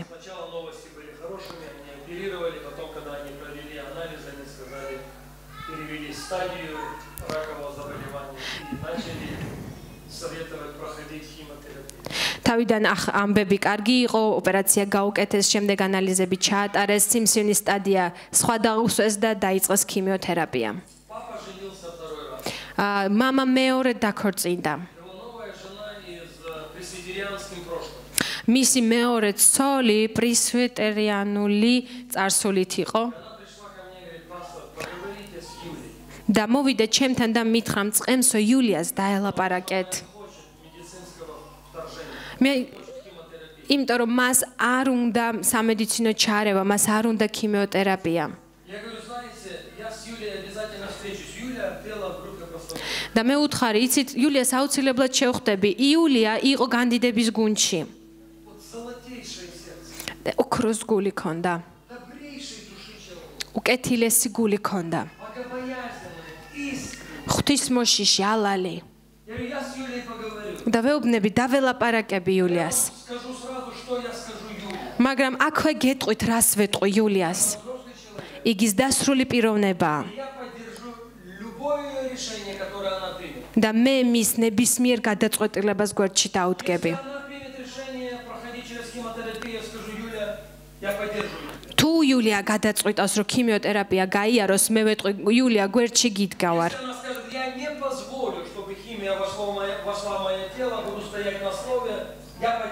თუ ის სიტყვის რომ არ დაუშვებ რომ ქიმია შემოვიდეს ჩემს სხეულში და სიტყვაზე ვიდგები, მე მის გვერდში ვიქნები. ამ გოგო მიიღო გადაწყვეტილება არანაირი ქიმია. ძალიან გამხდარი ისედაც იყო და კიდევ გააკეთა რაღაცა შესწორებები თავის დიეტაში. და მისი მაჩვენებლები ძალიან კარგი იყო. და მე ერთ მომენტში ყველაფერი შემოტრიალდა. ბოლომდე წამდა ღმერთის.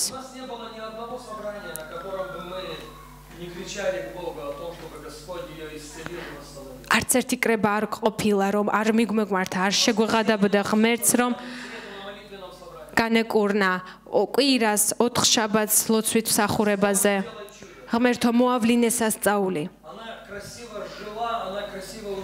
ის ლამაზად ცხოვრობდა, ლამაზად გარდაიცვალა. იგი რწმენაში გარდაიცვალა. და მე ამაში არავითარი წვეთი ეჭვი არ მეპარება. Но ее переход, მაგრამ მისი გარდაცვალება, გარდასვლა поверг меня, я не скажу в какие-то сомнения, он поверг меня в какую-то тяжбу с Богом. მისმა გარდაცვალებამ არა ეჭვებში, არამედ ღმერთთან რაღაცა ჯახირში შემიყვანა, ბრძოლა, ჭიდილში შემიყვანა. Я делал ссылку вчера на это, на лидерском собрании. Я говорил, у меня были моменты, когда я просто заходил в свою тайну. Я ничего не мог сказать. გუშინ ერევანში ლიდერულ მსახურებაზე ამაზე ვყვებოდი, რომ ზოგჯერ შევდიოდი ჩემს ოთახში და ვერაფერს ვეუბნებოდი ღმერთს. გულით, კივილით მეკუმშებოდა, ცვალებიდან ცრემლები მომდიოდა. Я не знаю, что это была сила или это было наоборот бессилие. Я не знаю, как это определить. არ ვიცი რა იყო, არ ვიცი როგორ განსაზღვრო ეს სიძლიერე იყო თუ სისუსტე იყო. Я говорил, Господи, და ვამბობდი, ღმერთო, უფალო, не чудеса ради чудес. არა სასწაულები სასწაულებისთვის. Я своим друзьям неоднократно говорил, мы проигрываем где-то. და ჩემ მეგობრებს არაერთხელ ვეუბნებოდი, სადღაც ვაგებთ. Понимаете, если было бы 10 раковых больных, და წარმოიდგინეთ, რომ ყოფილიყო 10 სიმსივნი დაავადებული, 8 исцелилось, а 2 умерло, 8 განკურნებულიყო და 2 გარდაცვლილიყო. мы бы могли сесть и заниматься демагогией. Воля Божья, там надо было, не надо было. შენ შეიძლება დამჯდარიყავი და დეგმოგოგია დაგვეწყო.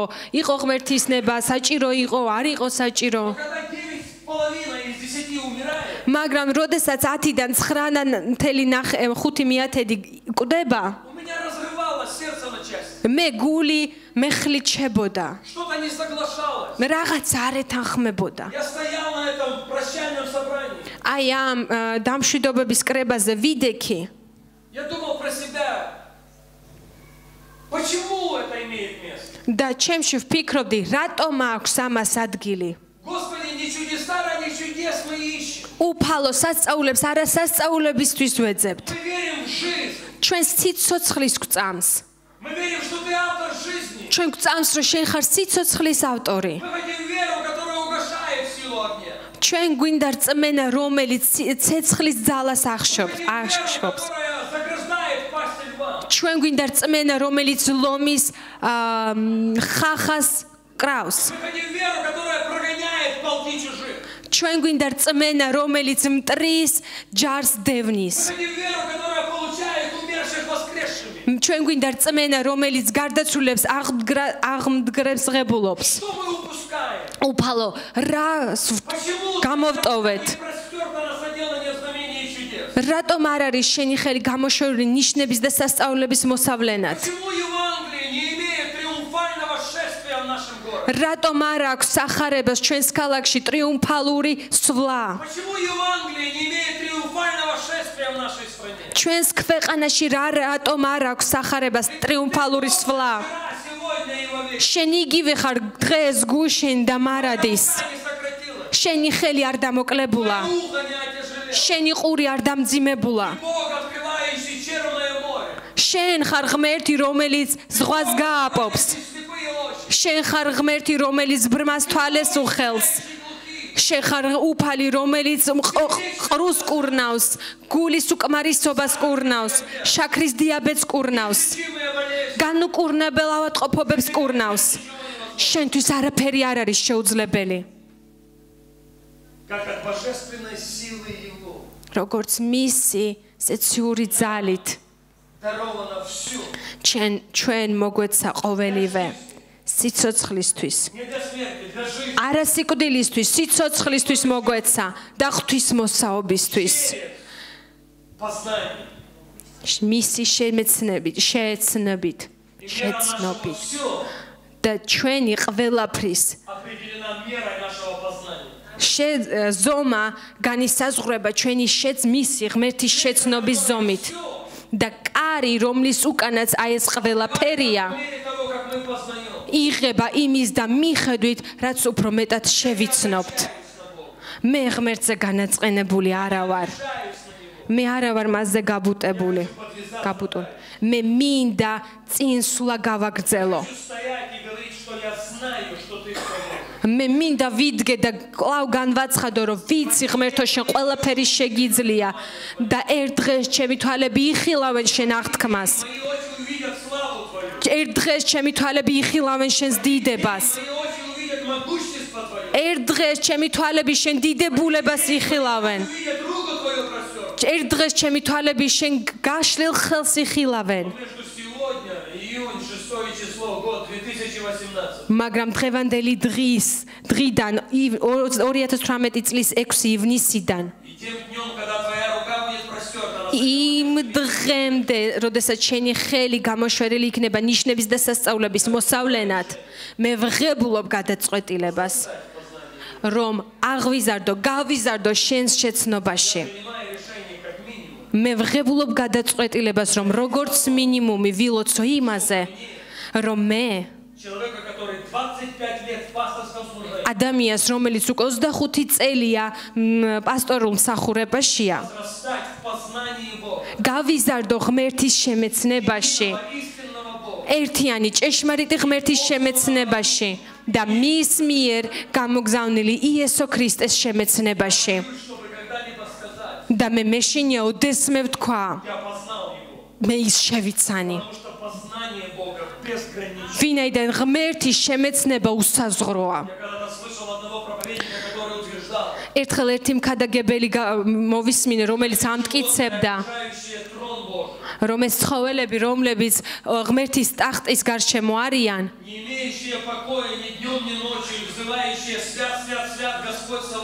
რომლებსაც არც დღე არც ღამე არ აქვთ მოსვენება და გაიძახიან წმინდა არც საბაო თუფალი, არა აქვთ სიმშვიდე და ყოველთვის შეძახიან, ვინაიდან ყოველ ჯერზე როგორც კი შეხედავენ ღმერთის დიდებას, იგი ახლებურად ევლინება მათ და მასზე ახლებური ახალი გამოცხადება, მისი ახალი შეცნება ახდენს მათზე პროვოცირებას, რომ ახლებურად შეძახონ მას დიდება. ამიტომ მინდა ჩემი შინაგანი და თქვენი შინაგანი ავანთო. უკეთესად რომ ვთქვათ ღმერთს ანთოს ჩვენი შინაგანი. რომ ჩვენს ლოცვის ჩამონათვალში პატარა შესწორება, ცვლილება შევიტანოთ. და იმის ნაცვლად რომ ვეძახოთ ის ჩვენი წყლულები შესახებ, ფინანსური პრობლემების შესახებ, რომელიც ბევრია, ჩვენი ფიზიკური ავადმყოფობების შესახებ, რომელიც ცოტა არ არის, ჩვენი პრობლემების შესახებ შვილებთან, რომელიც არ არის ცოტა ასევე. იქნებ და თუ არა ყოველ დღე, იქნებ დღე გამოშვებით. ეფესელთა პირველი თავის თანახმად. მე-17 მუხლიდან, კოლოსელთა მიმართ პირველის 17-დან, პეტრეს მეორე წერილის პირველი თავიდან. მისტატავო? თუ საჭიროა საკუთარ თავზე დავიდოთ ხელები, იცხოთ. და ღმერთის მადლი გამრავლდეს ჩემს ცხოვრებაში, რათა შევიცნო ერთიანი ჭეშმარიტი ღმერთი და მის მიერ გამოგზავნილი იესო ქრისტე. ვინაიდან მისი დიდებული ღვთაებრივი ძალით მე მომეცა ყოველივე სიცოცხლისთვის და ღვთისმოსაობისთვის ღმერთის ძის შემეცნების მეშვეობით. ჩვენი შემეცნების დონე განაპირობებს ჩვენი ყველაფრის დონეს. მე შევიცანი იგ როგორც ღმერთი, რომელიც სამყაროს ქმნის ოჯახს უკაცრავად. მე და ნატაშა უკვე 18 წელია ქორწინებაში ვართ. და ეს არის არაჩვეულებრივი წლები. фокусируясь на том, чтобы дети, которые Господь дал нам, у нас две дочери. და ეხლა ფოკუსირებული ვარ, რომ ჩვენმა ქალიშვილებმა ორი ქალიშვილი ყავს. Они имели реальную личную встречу с Богом. რომ მათ ქონდეთ რეალური პირადი შეხვედრა უფალთან. Я у своей меньшей недавно спросил. ჩემს უმცროს ქალიშვილს ერთხელ ვკითხე ამას წინათ. Почему ты бы хотела, чтобы кто-то другой был твоим папой? როდის მე თუ ქონია სურვილი, რომ სხვა ვინმე იყოს მამა შენი? არაო, მითხრა. და ვკითხე რატომ? ну, აი ყველა მიზეზიდან ერთი არის ის, რომ იმიტომ რომ შენ წყემსი ხარ. ბავშვური აზროვნება. მაგრამ რომ იესო პირადად შევიდეს მის ცხოვრებაში. რომ ის ეკლესიაში არა იმიტომ მოდიოდეს, რომ იგი მწყემსი შვილია. არამედ იმიტომ, რომ მას პირადი შეხვედრა აქვს იესოსთან. პირადი შინაგანი ღრმა ხელახლაშობა ქონოდა. მე შევიცანი იგი როგორც უფალი, რომელიც აავსებს საჭიროებებს. ღმერთმა ჩვენ ეკლესიურ გზაზე დიდებული სასწაული მოავლინა. მე პირადად დავინახე ღმერთი, რომელმაც ყველა საჭიროება აავსო. ჩვენ საუბრობთ მრავალ მილიონი ღირებულების შენობებზე, რომლებიც ბოლომდე არის შესყიდული, გადახდილია ბოლო კაპიკამდე. და მე შემიძლია ეს ჩამონათვალი გავაგრძელო. მაგრამ როგორც მისი ღვთაებრივი ძალით ჩვენ მოგვეცა ყოველივე. მე მინდა რომ აი ამ ყველაფერში, ამ ყოველივეში იყოს ღმერთის ხელი. განუკურნებელი ავადმყოფობების განსაკურნებლად იყოს მისი ხელი, რომ სიმსივნით დაავადებულები იყვნენ განკურნებული. მეოთხე, მეხუთე რა სტადიაც არ უნდა იყოს, სულ ერთია ჩემთვის, რომ შაქრის დიაბეტისაგან ადამიანები იყვნენ განკურნებულები, რომ გულის უკმარისობისგან იყვნენ ადამიანები განკურნებულები. გასაღები ეკლესიისთვის არის ერთიანი ჭეშმარიტი ღმერთის შემეცნებაში და მის მიერ გამოგზავნილი იესო ქრისტეს შემეცნებაში.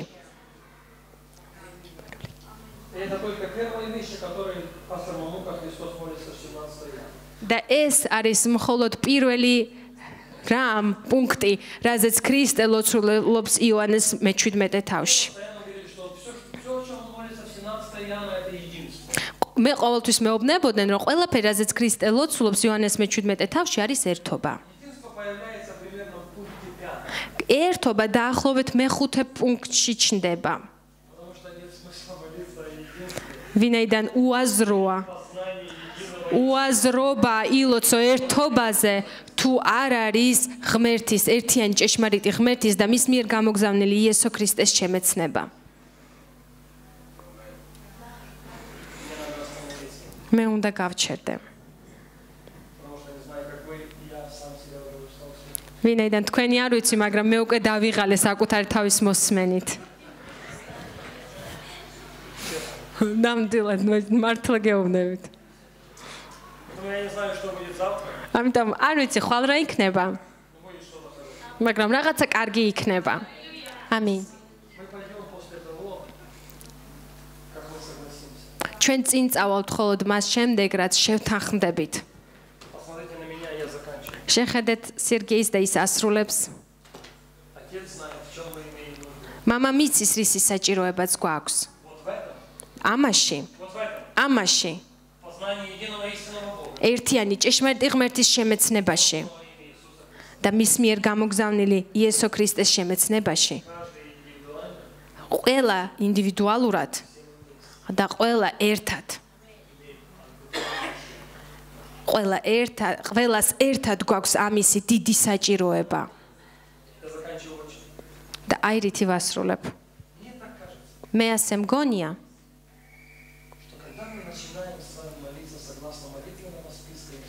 როდესაც ჩვენ ვიწყებთ იესო ქრისტეს ლოცვის ჩამონათვლის მიხედვით ლოცვას, ეს არის ჩემი სუბიექტური აზრი.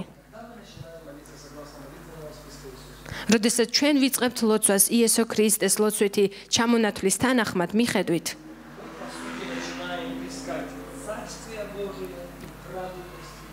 ჩვენ ვიწყებთ ღმერთის სამეფოს ძიებას და მისი სიმართლის. ხოლო ქრისტემ კი თქვა, თუ პირველ რიგში ღმერთის სამეფოს და სიმართლეს ეძებთ, მაშინ ყველაფერი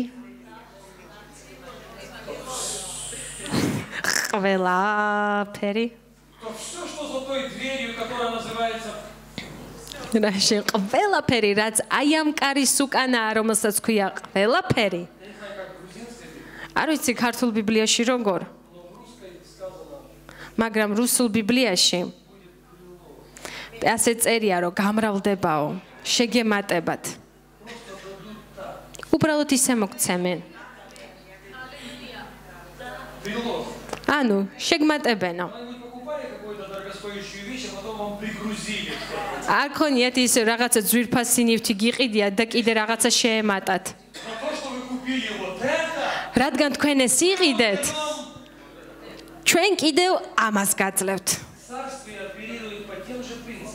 სამეფო იმავე პრინციპებით მოქმედებს. ვინაიდან ჩვენ ამას ვეძებთ, ზეცას. აი ეს ჩვენ ისე უსასყიდლოდ. კონდეს ბონუსი.